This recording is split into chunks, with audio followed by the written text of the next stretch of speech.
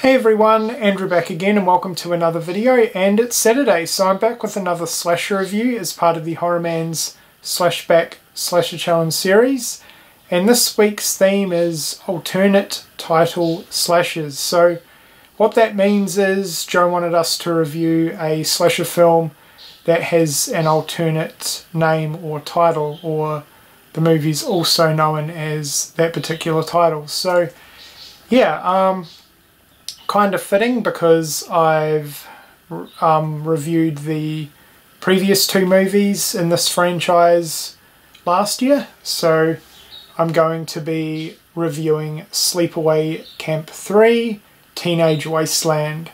Now this one is also known as Nightmare Vacation 3 over in the UK, which is a pretty cool title. Do I prefer it to Sleepaway Camp? I'm not sure. I think they are both pretty cool titles, but yeah, this one is known as Nightmare Vacation 3 in the UK, and the whole franchise is also known as Nightmare Vacation over there, at least on VHS anyway. So yeah, I definitely think this one qualifies for that.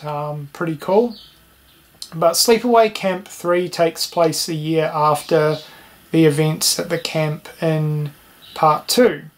New owners have taken over the camp and they've decided to trial this new program where they bring in a group of pretty rich and privileged teenagers, and they also bring in a group of sort of more poorer, underprivileged teenagers just to see how well they get on, as kind of like a social experiment, I guess. Angela's back once again, however this time around she has taken up the identity of a character named Maria, which she kills off at the beginning of the film. So she's back at this camp, and like classic Angela does, she starts killing off these campers one by one. So that is pretty much the storyline to Sleepaway Camp 3 or Nightmare Vacation 3.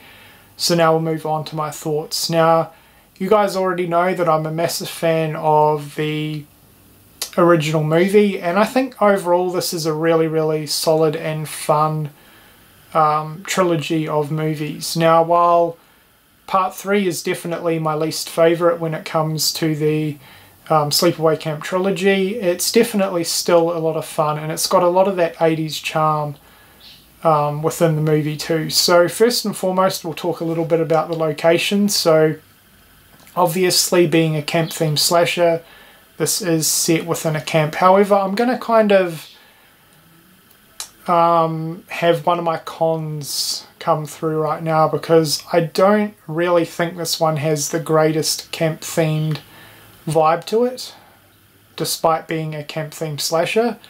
The location's not bad, but it just doesn't really have that classic traditional camp setting feel like the other two movies do. So that is a slight con that I have with it.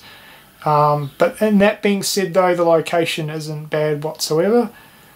Now we'll move on to the characters. The characters are pretty typical for a late 80s slasher film, and I didn't really have an issue with any of the characters. They all play their roles pretty well, and there's a good diverse bunch of characters in terms of personalities, which is always good. So yeah, no issues with any of the characters.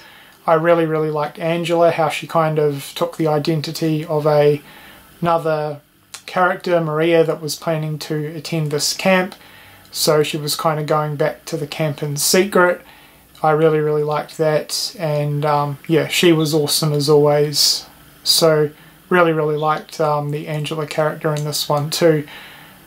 The soundtrack in this is awesome. There's some great sort of 80s music throughout, which I really liked a lot. So yeah, the music within this movie is really 80s, and I really liked it.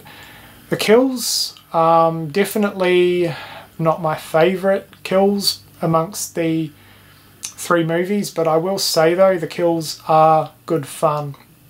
There's two that really stand out, and the kills are kind of creative too. I really liked the flagpole kill. That was really awesome. That's probably my favourite kill within the movie.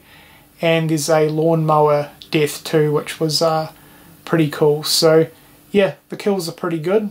as well. But yeah, that's really all I have to say on Sleepaway Camp 3 or Nightmare Vacation 3. While it's definitely not my favourite within the franchise, it's certainly a worthy third movie to wrap up the original trilogy, and it is a lot of fun. So yeah, that is it for my review. If you guys have seen this one, let me know what you think of it in the comments below. And if you haven't, I definitely recommend it.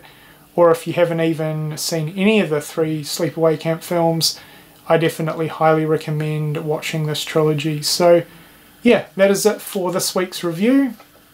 Until next Saturday when I'll be back with another review, I hope you've enjoyed this one, and thank you for watching.